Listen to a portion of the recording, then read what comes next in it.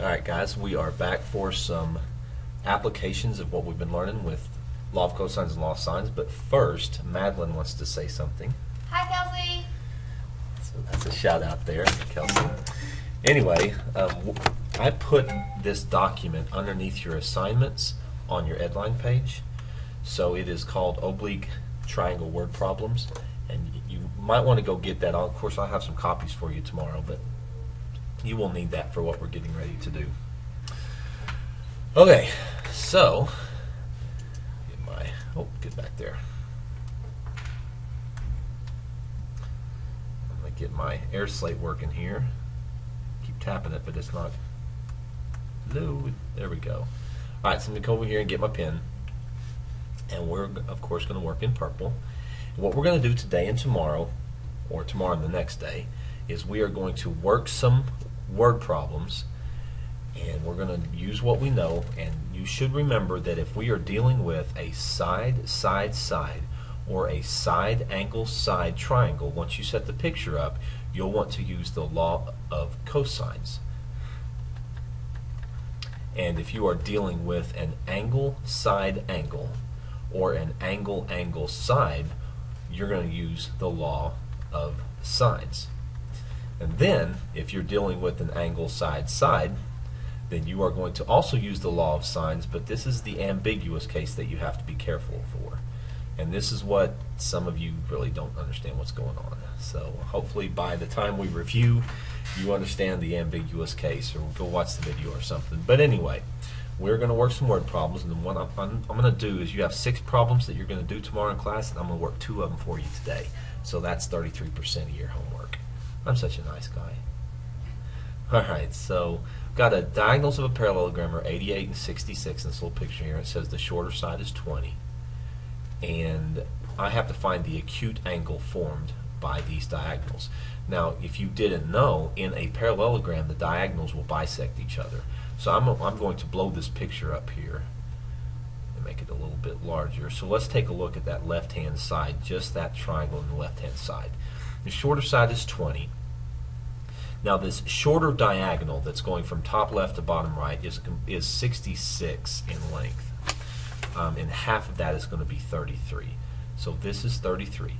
The longer diagonal that's going from bottom left to the top right is 88 centimeters, and half of that is 44. So this is a blown up picture of what's inside right here. And we are supposed to find this acute angle. So let's take a look at what we have. Our givens are all 3 sides, so this is clearly a side, side, side triangle. So we are going to use the law of cosines to find this missing angle. So I will set up my law of cosines equation, which is c squared equals a squared plus b squared minus 2ab cosine of angle C. And so what I'm going to do here is I'm going to call this angle C, and I'll call this angle A, and I'll call this angle B. So 20 will be side length C, and 33 will be side length A, and 44 will be side length B. So let's put this into our formula. 20 squared equals 33 squared plus 44 squared minus 2 times 33 times 44 times the cosine of that angle C. I'm going to go ahead and solve this for the cosine of angle C. So I'll get 20 squared minus 33 squared minus 44 squared. That's all divided by negative 2 times 33 times 44. And I'm going to take the arc cosine of this, and that will give me angle C. So if you put this in on your calculator, you do the arc cosine of all of this stuff. Let me see if I can do that real quick. I think I did that earlier, and I got 25.3 degrees. So you might check that, but I'm pretty sure. So the measure of angle C is 25.3 degrees, and I've rounded it to the nearest tenth. So nothing really new there. I just had to set up what was given to me and take a look at what kind of triangle I had. Alright, so let's go do this last question, question 6. And I've got this vertical tower, which means it makes a 90-degree angle with the horizontal from that point. So I'm going to extend this triangle here. So the 90-degree angle is right here.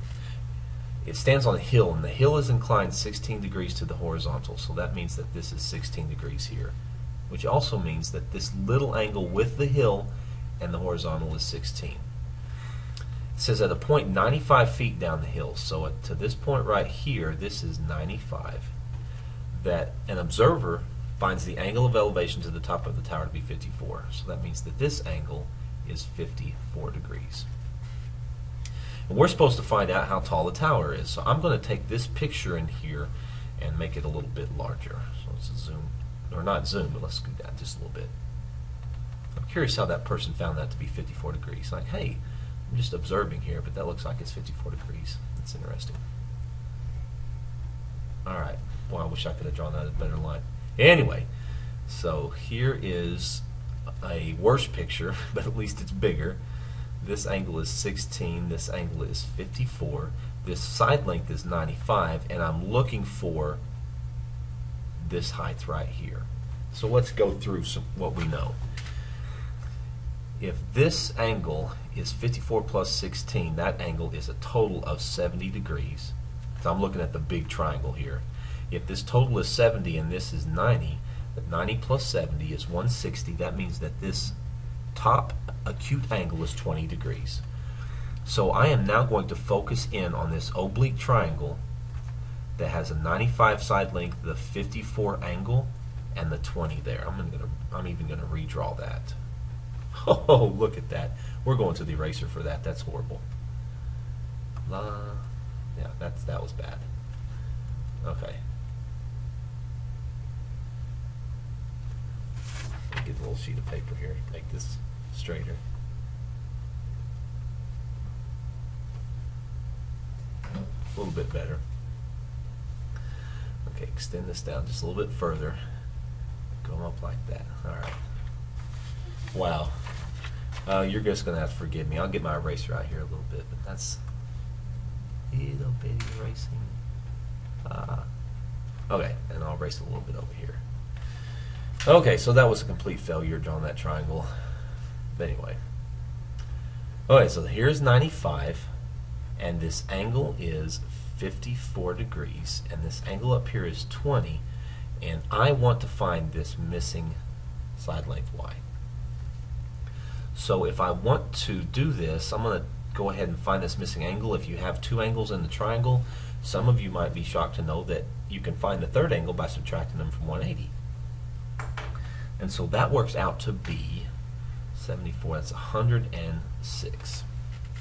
All right, with all that math, let's take a look at this triangle. This is, any way you look at it, this is an angle, side, angle triangle. I know two angles and a side included. So this is a law of sines triangle. All right, so let's set this up. I'll do y over the sine of 54 degrees equals 95 over the sine of 20. And if you just do this in your calculator, I'm going to get that y equals 95 times the sine of 54. 54. Here I go with my eraser again. Getting in a hurry. Okay.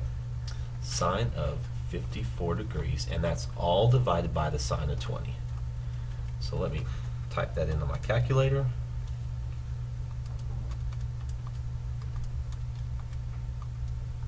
And I'm getting 224.7.